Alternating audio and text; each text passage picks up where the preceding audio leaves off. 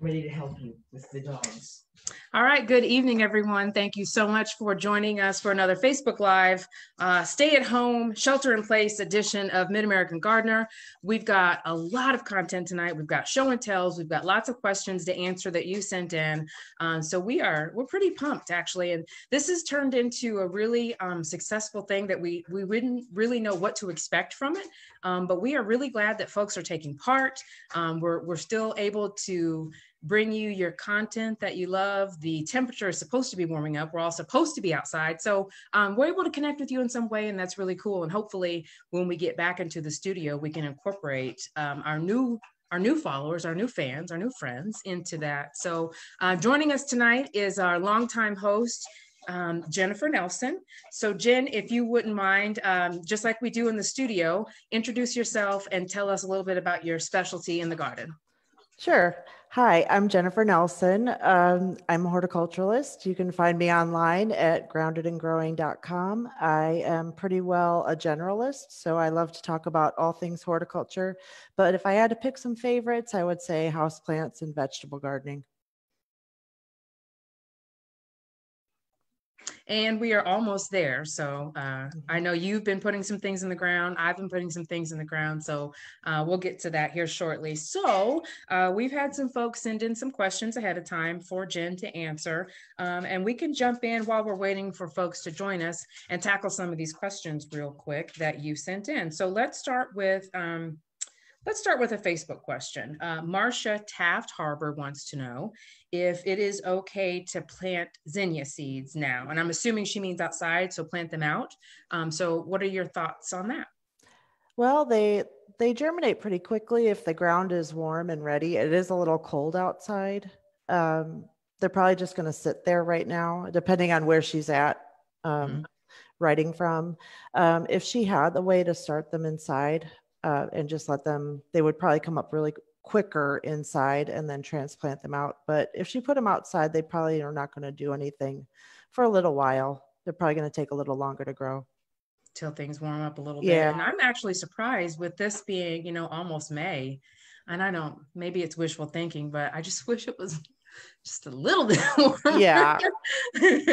I've been wanting to jump the gun on a couple of things. What do you have outside right now in your garden?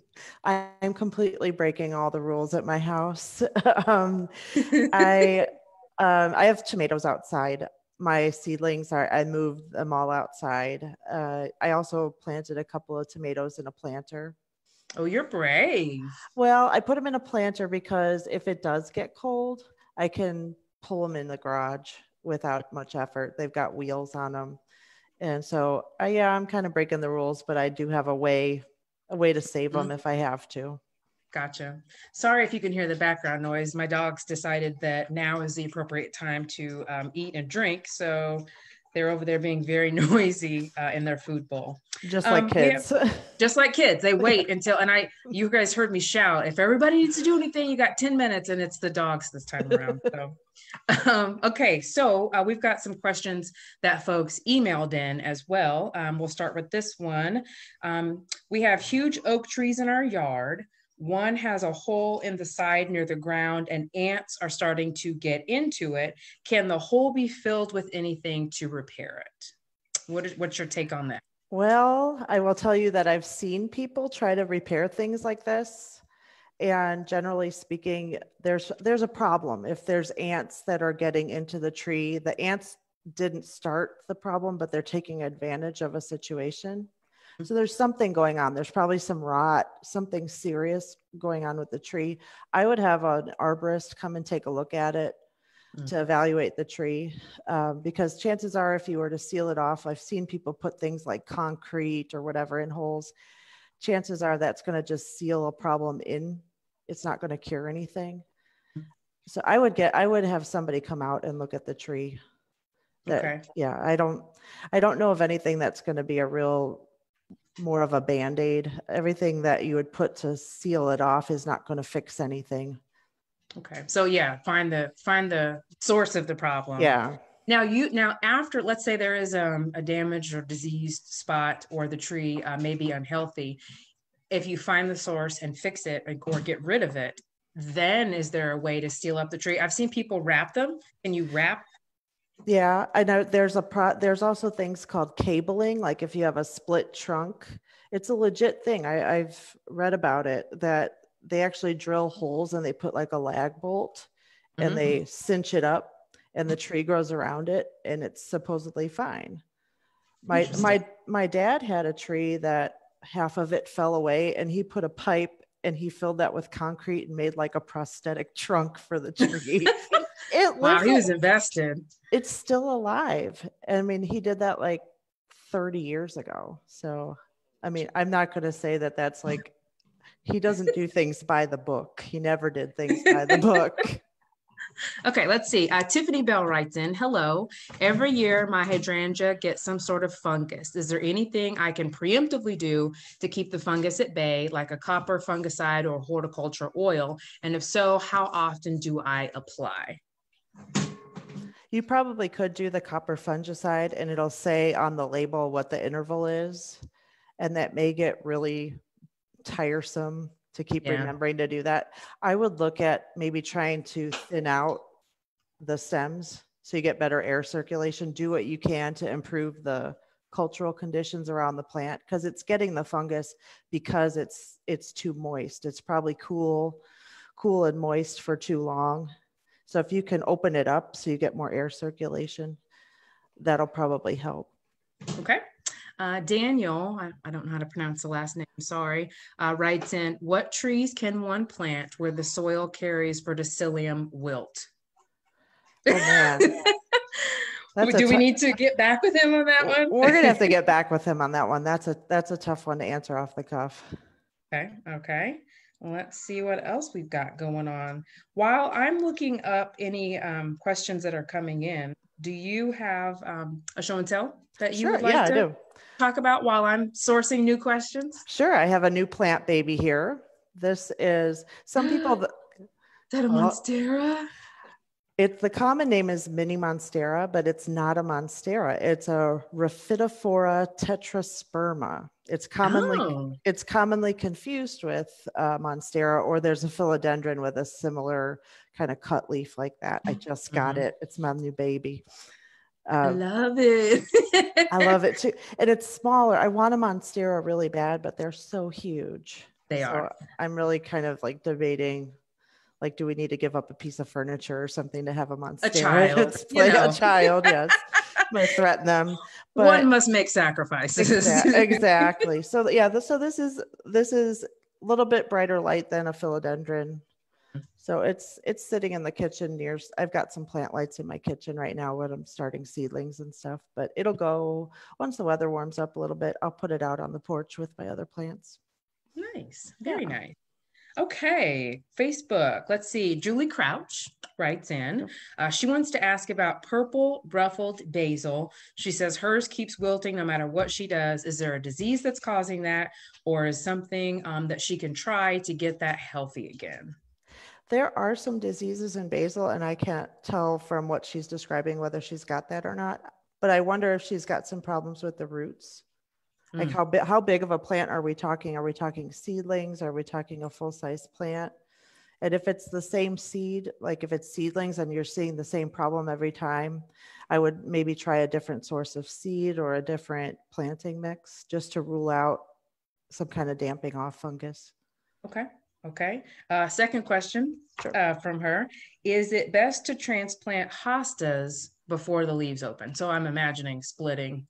I think it's just easier because if you wait till I've waited until they're huge and it's ridiculous. And, and I've waited until they're fully huge and then transplanted them, and the leaves have ended up dying. Now they'll come back. It's really hard to kill a hosta in general, but it is easier if you just transplant them or split them when they're small. Which kind of leads into one of my show and tells for the evening. So we were in the studio, so it had to have been January or February, but Ella came onto the show one night and she gave me a baggie of hosta seeds. And so she gave these directions to take them home and put them in a little Tupperware bowl and make the little greenhouse for them. And so here's my haul so far. It didn't come in as full as the example that she brought, but That's okay. Oh, So no, that's cool. these, lots of different colors, different shades. So when do I start plucking these babies out of here to get them in their individual pots? And then when do we take them outside? I think they hold those up again. I think they look like they're getting, if you can handle them without mangling them too much, I would go ahead and start trying to transfer them to their individual pots and then treat them like you would any other perennial that you started from seed, like hardening them off outside. You got to kind of baby them before, you don't just take them from there and put them out. Of course, you got to, I would let them get bigger in their own individual pot, have them outside in a protected area for a while. Start them off a couple days here and there. Yeah.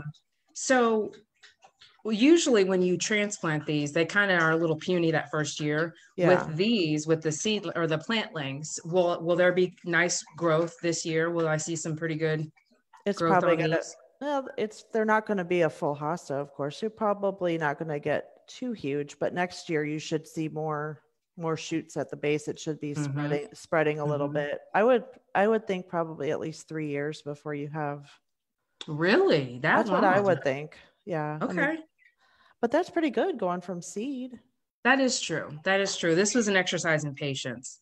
Because usually, they just get too big. You take a shovel and you whack them, and then you've got a big, beautiful hosta to look at. And so this is my little project of patience. So, okay. Cool. Moving on to the next question. Pat is having trouble with moles in the lawn. They're taking everything over and everywhere. And we get this question a lot all year round. So what advice do you have for her? Well, I'm going to guess that if they're like this every year, she probably lives near woods, and that's going to be just a perpetual problem. The way to control them, there's a couple options. Trapping is probably your number one option. And that involves buying traps and figuring out, you have to figure out which runs are the main ones. You have to go and stomp them down and then see which ones raise back up the next day. And, that's the main one. There's also some poisonous earthworms. They look like worms, and you can put those in the runs. And it's the same. I did not know about it's like poison, just like that's I think the brand. Yeah, the brand I've seen is I think Tomcat. They make like mouse poisons and stuff, but they make that's what I was thinking of. Yeah, they make a mole poison that looks like it looks like an earthworm, and you still have to figure out where's the main run, and then kind of dig down and put them in there. We've only had moles a couple of times, and they just kind of make a little like tour through our yard and then they leave.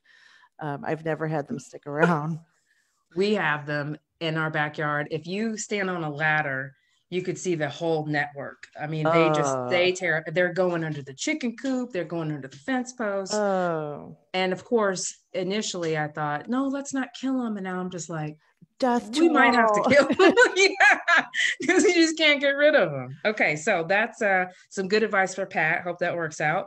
Benjamin Anderson writes in, once a seed is germinated indoors, how long until we can plant it in raised beds outdoors safely? And I know for a fact he is not in zone 5.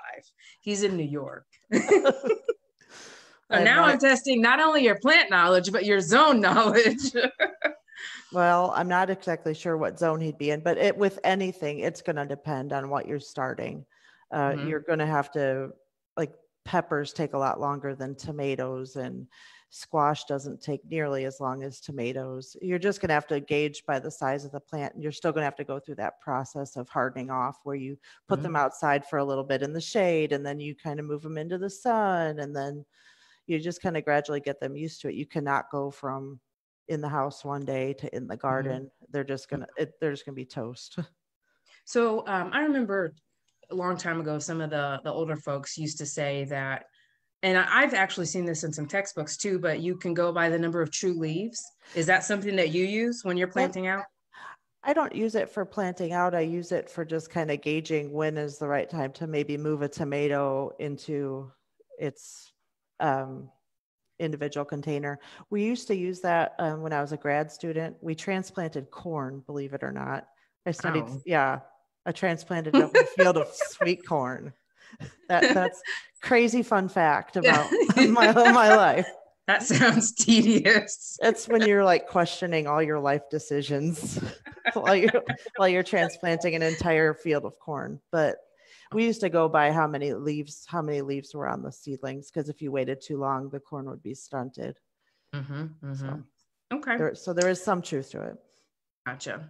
Debbie Meninga Heiser wrote in, how often can you put granular weed killer on your lawn? That is going to be entirely dependent on the label on that granular weed killer. It will say, usually those are mixed in with fertilizer, so you're not going to want to do that too terribly often, but I would read the individual, whatever brand you're using, and it should say what the recommended interval is. And you can always go out with just something like a ready to spray and spray individual weeds whenever you want to. Okay. Next one is from Lori Belka. I have tropical hibiscus about 6 years old and not a lot of blooms. Could this be because of root bound, or should I trim branches to promote new growth? Well, I used to have hibiscus like this. I had several of them, and then darn it, the kids needed a bedroom, so I had to get rid of them. Oh, the things we give up for these children. I know. So no, that about this time of year, they would look terrible. They would look so scraggly and have really no blooms on them. And so this was a great time of year to give them a haircut, cut them back, give them maybe they needed to be repotted. You can trim the roots a little bit too if you want, but definitely give them a haircut and a shot of fertilizer. And once they get outside, they'll just take off. Okay. Let me check and see what other questions we've got. Let's see, we have one, how can I get rid of scale for houseplants? Well, maybe it could be outdoors, but I'm guessing houseplants. I've tried a concoction of alcohol, shampoo, and water, plain spray, washing it off, but it still comes back every winter. Plants are outdoors during summer and indoors during winter. Edible leaves of the Indian curry leaves. Okay.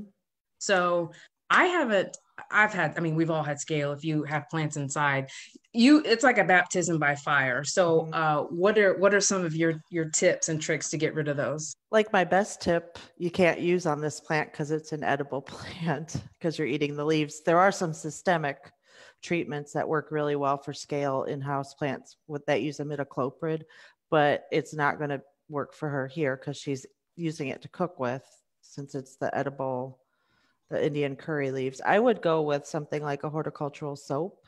And that's kind of what the concoction with alcohol and shampoo and water is trying to get at, because you need to be able to break through the shell on the scale insect to kill it, because it's got the shell for a reason. It really protects it. So the thing about horticultural soap is it's formulated for plants, and it's formulated to penetrate that shell and kill that scale insect and not harm the plant. And it's not going to harm you either. I mean, you wash it off. So it's a good non-toxic choice for if you have kids and pets, or it's an edible plant. It's something that you're going to have to apply regularly, though. It's not a one shot deal or at all. And scale is just really tough once it gets established. And if you can put your plant outside, that usually helps. And wherever you keep it in the house, make sure that you go over that area and wash it down, clean it, because the crawler stage of scale can hang out on shelving or nearby where you keep that plant. So you could have eggs just hanging out until they have an opportunity to hatch again. That is a tough one too. And if you don't if you don't lift the leaves up, if you don't really drench it, I mean, they'll be back. Have you used just plain neem oil before? I've used it. It kind of drives my whole family out of the house because it stinks so bad. So if you're at a stay-at-home order and you need some space, you probably should get some neem oil out. You'll get some some personal space. It's fine. We'll help, Trav. I got to tag in the husband on this one. Oh, that's fine. Jen, why don't you read the next question? Can you, or actually I can I read can't. it. Okay, these cuttings were taken on 321. DJ, this is a graphic one if you've got it. These cuttings were taken on 321. The top one is potted and was treated with an insecticide for houseplants. The lower one was treated with insecticidal soap more than once. There's no scale on the top leaves when I took the cutting. They want to know if the picture that's accompanying this is scale or something else. Do we have the photo, DJ? DJ is our director here, pulling the strings. There we go. Oh, So I don't know if you can see. it looks like water spots. Well, I see some little pesty guys on the left plant on the right side. It's kind of hard to tell what it is, but I do see something. Do they rub off? That's what I would try to see if they rub off. It looks like hard water, like mineral spots to me, but maybe I'm not seeing it well on my monitor. Okay. Yeah, we can't tell if it's scale or not. But what I would just I do see the water spots, but I thought I saw a little bit of a, I don't know, a bump or something on one of the leaves. It's kind of hard to tell. I would try to rub them off and see if they come off. If they're white like that, they might be mealybug, not scale. If they're kind of a cottony look to them. And those are just as irritating and annoying as scale. And they can be really hard to get a handle on once they get established. But the same rules would apply here. I would say go with the horticultural soap, or in this case, she's already tried some sort of houseplant insecticide. There's a couple of options that wouldn't be suitable for edible plants, but you could use here with pyrethrins, or there's an imidacloprid granular product that Bonide makes. It's BONIDE, super stuff. I like their products. I do too. And it's so easy. It'll tell you like size of the pot, how many teaspoons, and you just kind of work it in the soil and water it in. And if it is scale, that would take care of it, or mealybug. If it's white and cottony, like that one on the right kind of has a mealybug look to me. That's what I would do. Okay, let's see. If you are still watching, we've got we can go as long as we want, I guess, but get your questions in if you would like to ask Jen something. Celeste writes in, love the show. What is the best way to repot a rubber plant? It is about 3 feet high and 3 feet across, and it has outgrown its pot. Well, you're probably going to want to get an assistant for this. Oh, no. Well, it's just so big. Yeah. What the best way to repot it? This is going to be a plant that is going to just keep getting big if you just keep getting a bigger and bigger pot. I made this mistake with Schefflera years ago in high school when I was getting really into plants, and I kept repotting my mom's Schefflera, the umbrella plant that she had in the living room, and we had to give it away when we had 40. My dad and I built a cart for it because it was so heavy. It had 40 pounds of potting soil in it. Oh my gosh. And it was taller than me, which isn't that tall, but it's tall for a plant. Tall for a plant. Yeah. So rubber tree is going to be kind of the same way. It's just going to keep growing if you keep putting it in a bigger pot. So you might want to think about what your limits are for your house. And don't go too much bigger pot wise. But you could kind of gently prune the roots if you needed to, but definitely get some help with something that big. And I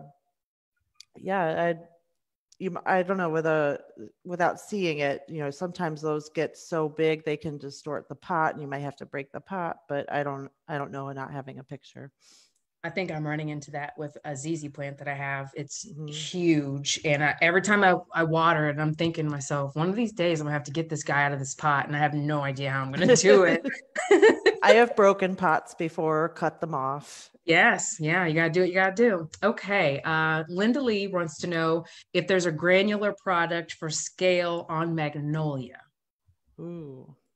That one I would have to do some looking up, but there are some treatments for scale. I think that's one that they use horticultural oil on in the winter time. Okay. Just thinking off the top of my head. Okay. Tiffany writes in, Tiffany Bell, when transplanting seedlings into the expandable Jiffy pots, what's the best way to transplant? Leave them as is, cut the mesh. Also, if seedling leaves start getting a red tint, let me expand the question. Should I be worried it's under a seedling LED light? So there's a few questions tucked away in there. How do you transplant the seedlings is the first question. Cut the mesh. Absolutely cut the mesh. Okay. It does not biodegrade. I find it years later in the garden. Yeah. So you don't even have to cut it. You can just tear it right off. Just be gentle if there's a ton of roots coming out so you don't rip all the roots, but. All right. And she wants to know, the leaves are getting a red tint on her black-eyed Susans. Should she be worried about that? Usually red tint is kind of a stressed plant. So I would look at what her situation is. How's her water? Is it too much water, too little water? Has she fertilized her seedlings at all? Because that's typically something that you would see. Like I think phosphorus deficiency shows up as red. And again, I'm remembering off the top of my head here, but I would look at how she's been caring for them. And they may be just, if she's talking about transplanting them to bigger pots, they may be just getting big. And if she hasn't fertilized them, they're going to start to look kind of puny. Okay. All right. We don't have any other questions that have come in right now. So I'm going to jump ahead to my other question for you. So here is, and I'm sure I'm among millions of others who, yes. I got the lily for Easter. It's still kicking, still in good shape. So I've already had, of course, the Easter Sunday bloom. So, can I put this outside? Can it stay outside? Do I need to bring it in? What's some advice for keeping this guy alive? It's absolutely great to put out at the garden here. Those are native actually to Japan, and they're supposed to be native to about zone 7, but I have overwintered them before here, just kind of put them in a sheltered spot. I've got a good spot near my dryer vent where it doesn't get super cold because you've got the dryer on. They're not the most long-lived perennial I've ever seen in our area, but they're definitely worth a shot. And they actually naturally bloom in the summer. So you may put it out and it'll all kind of curl up and die, but then you may see don't be afraid, don't be alarmed. You may see some more growth later on in the summer, but it should come back next summer. I actually noticed at our church, our former pastor was planting them out, and there's a whole bunch of them. Yeah. Fertilizer. Should I feed this guy when I transplant him? I would go ahead and he's done blooming. Give him a good general fertilizer when you plant him, and just put him in with all the rest of your perennials and see how he does. I hope I can get another bloom out of it. I was reading about people who are able to get it on Easter and it blooms, and then when's the quickest you can get another set. So maybe in the summertime, I'll bring it back on the show. Oh, that'd be awesome. Let's see. Is there anything else that you wanted to show or that you wanted to mention or bring up that we haven't gotten to yet while we're waiting for more questions? Well, we're in full-on mulching mode at our house. We got a delivery of mulch last week, so I've been putting my kids to work. I've seen your little assistants. Oh man, yeah, but it tires them out. It's a good PE, homeschooling. Absolutely. PE lesson. Yep. So I'm finally getting that mulch down at the right time of year before everything's huge. So I feel that's kind of a silver lining to all this. Okay. And do you want to, we mentioned your videos, tell people where they can find you, because you have really ramped up your content since the shelter in place. So you've got your whole, your own thing going on. I've got my family involved now. I've been doing videos. My blog is Grounded and Growing, groundedandgrowing.com. You can I've got a really popular article about Easter lilies there. Maybe I can share it in the comments on the show. So if anyone wants more info on your Easter lily, but we've been doing some videos from the garden. You can see my kids being kids, and I think you say the mom voice makes an appearance every once in a while, right? The mom voice comes out. My son Andrew is really getting into it. I forgot I had a microphone that we can plug into my phone, so he's been really playing like the he's been your cameraman lately, actually. Yes. So he could probably put that on a resume or something at the end of this thing. Yeah, we're trying to have fun with it. Hopefully people can see that, it's definitely not perfect, but we're having fun with it. Exactly. That's what it's all about. Yeah. I skipped a question on Sure. Facebook. Sarah Johnson writes in, she was looking for a peat-free alternative for potting mix. It's a two-part question, but first, what's a peat-free alternative that I you? would coconut fiber, COIR. I'm not sure how you pronounce it. Core, I think. It's one of Okay. those words that you just don't go around saying all the time. Yeah, you know what it looks like. But I know what it's it like, looks like. Yeah, it comes in a big brick. You can use it by itself. It comes in a compressed brick, and you have to kind of chip it away and kind of hydrate it up. I use it sometimes. I have worm composting in the garage, and Mhm. sometimes that worm compost is just a little too doesn't have enough. I don't know. It seems like it's really like a bonding agent. It yeah. It's needs, like a really something- yeah. It's like so fine. It's like kind of Mhm. mucky, and that core. If I mix some of that in, it makes it a little bit better to use in Mhm. with my plants. I But don't think I've ever used that. Is it long strings or is it like granularly or? there's some stringiness to it, but it's not like I don't think I've seen it's it. not like sphagnum moss or anything. Some gardening catalogs have it and varies very widely in price. I've Mhm. actually found some on Amazon that was not a bad price, and it comes in like a smallish Amazon box. It's just a brick, Mhm.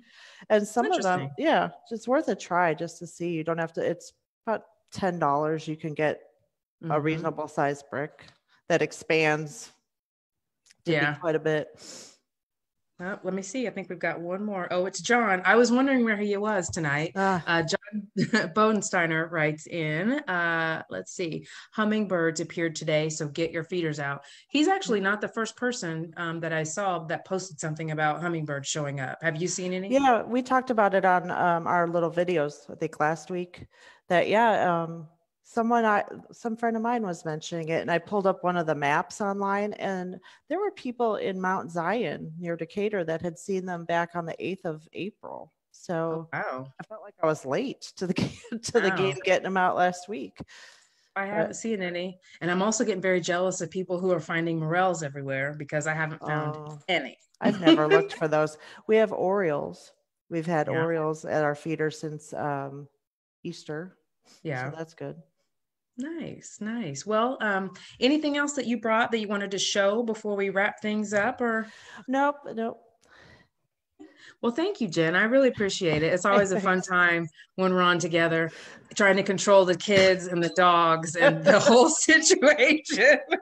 Thank God we have So, gardening. Thank God we yes. have gardening to clean God, door we have sand. gardening. That's it. And so hopefully, as we move forward, because we've got a few more weeks left of this at minimum. So Sure. hopefully, when the weather gets nicer, we can move this thing outside. Oh, yeah. If if technology and everything cooperates, we can do a couple shows outside, and you can show us what you've got growing, and we can incorporate some other things. So, but I always appreciate your time. We have construction going on in the backyard, so you can see the process of trying to reconstruct the yard. Nice. All in real time, right? Yes. All right. Well, thanks to everyone who watched tonight. We are making the best of this entire situation. We are going to garden. We are going to get you your gardening information one way or another. So we're going to try to do this as often as we can. And thanks to you for watching. Thanks to DJ for all of your help, the technical help. And please keep those questions coming in. You can visit us on our Facebook, Instagram, or you can email us at any time, yourgarden@gmail.com. Get in touch with us on our socials and leave us those questions so we can get them answered for you. I have a feeling we're going to have a lot more new gardeners outside getting dirty this year, and it's very exciting. So we love those questions. We love those challenges. So thanks to everybody for watching, and we'll see you next time. Good night.